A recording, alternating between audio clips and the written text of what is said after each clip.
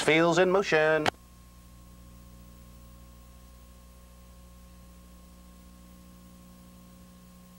Here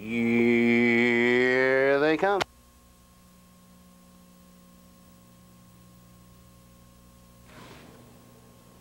And there they go, quick off the gate by a length, right out the challenge. Hot Rum for the early lead. Also on the move is Peruvian Hanover. Corporate Raider comes away in fourth. Taking a seat is Ludwig Pan Beethoven.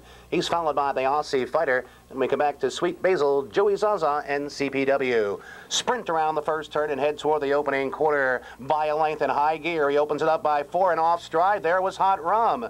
Taking over the second spot along the inside, Peruvian Hanover opening quarter in a blistering 26-3. By a length in Cat Manzi, they've got the lead. It's a half a dozen. Peruvian Hanover tries to cut into the margin second. Along the inside, Corporate Raider is third. He's followed by Ludwig Pan Beethoven, the Aussie Fighter, and Ranger underway. Sweet Basil grabs his cover. 2 back to Joey Zaza, ZPW, and back pacing at the end, Hot Rum. They sprint toward the half-mile station by a length in a world of his own. He's got the lead 5. Peruvian Hanover is second, halfway home in 55-1. By a length, leads him down the backstretch, but the lead is only 2. Peruvian Hanover starts to gain ground in second, still grinding away uncovered as the Aussie Fighter. Through the inside is Corporate Raider. At the pylons, Ludwig Pan Beethoven. Gapping cover is Sweet Basil. On the outside, Joey Zaza, CPW, and Hot Rum. By 5/8 and head toward 3/4 on the outside. Peruvian Hanover with a backstretch brush takes over the lead. The Aussie Fighter on the attack second. 3/4, 1:22-2. Third quarter, 27-1. Paddock turn, final time. Peruvian Hanover along the inside. Here comes the Aussie Fighter. On the far outside, Corporate Raider. Less than an eighth of a mile the pace. They're on their way home in the aisle final. Along the inside, Peruvian Hanover. On the outside, the Aussie Fighter. On the far outside, Corporate Raider. The Aussie Fighter the inside. Corporate Raider the outside. Corporate Raider to win the final, 151 flat.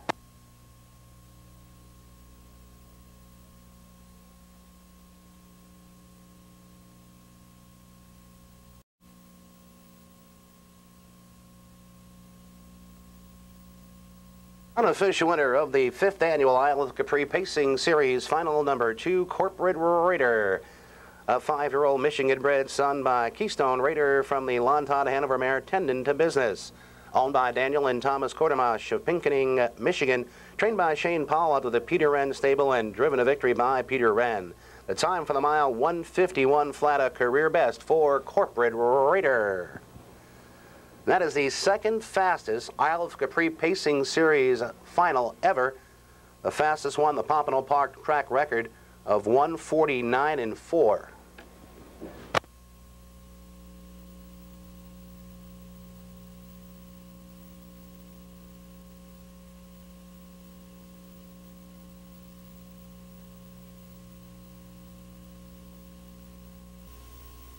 Okay, gang, we're down here in the winner's circle with some very, very happy folks here.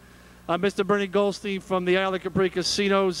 Just a great event tonight, Bern, and what kind of a race this was? It was fantastic. It was one of the best races I've ever seen. I'm so happy, but here is the winner right here. Okay, we're talking with Peter Wrenn. Peter, fractions were quick on the front, 26-3. Did the horse breaking in front of you, Hot Rum, cause you any consternation from that horse breaking Hot Rum? No, not really. He didn't. I don't think he bothered anybody. But it was one of them races I really didn't know what to do, and just kind of we got lucky, you know. Well, at the top of the going up the backside, you elected to stay in, and it worked out the rest because I mean it almost looked like you got trapped in behind the tiring by a length off blistering fractions. But when I was watching Ranger with his horse, I said, who is coming behind him? He looked like he was the fastest one. It was you. Yeah, well. You know, the only part I had to come out was going to the half because, you know, Bruce creeped up alongside me, which was good on his part, you know, smart on his part. But I had to give my horse a trip to win. In order for him to win, he needed a lot of help. He couldn't do it out first over or nothing. And so we went in hoping, you know, maybe we can get a little money. If we get lucky, we can get it all. And, you know, naturally sitting in, you know, he can run with the best of them. So he well earned it, and he raced good tonight. Well, you brought this horse along great. You laid him up a couple of weeks, put him on Lasix, trained him hard. A couple of starts back, you got a really tough break when you were running over horses, had no room. That's racing luck. But tonight you got the racing luck back, my friend. Yeah, and I'm really glad for the owners. You know, they've had some hard luck with big money and Corporate Raider. we've raced in the past and just, never had no luck. And, just got to have a lot of luck in the business. And there were some good horses in there, and, they maybe weren't so lucky, and we were a good horse and we were lucky tonight. And, it was good for us then. Let me get the owners in here, Dan and Art Cordomach. Guys, Tom, let's talk about this guy. It was just this horse just kept coming and coming. Yeah, we had a pretty good race. Pete drove him very well. It wasn't his 2-year campaign when my brother came to me and he said, I can't be there to the race over there at Holland. He said, make sure that you look at this horse here. And he says, if you do, he said, I think we should buy him. So that's how that happened. And in this winner's circle, I wish that my dad could see us right now, because it's one of the greatest things that could ever happen, because Dad was in the horse business for 30-some years, and we finally did it, Dad. Thank you. Well spoken. This horse goes a lifetime mark. He's just a couple ticks off the track record.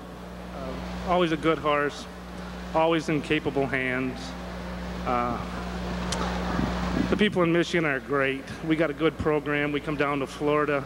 They put on a great show. We're coming back.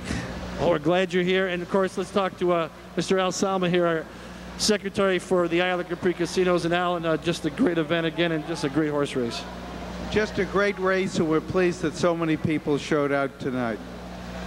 And, of course, we were remiss if we didn't talk about Shane Powell, who is the trainer for Mr. Wrenn's horses. And, Shane, congratulations back to the paddock. Congratulations to everyone here. Congratulations to you guys, Peter Wrenn. Back upstairs to Jolt and Joe.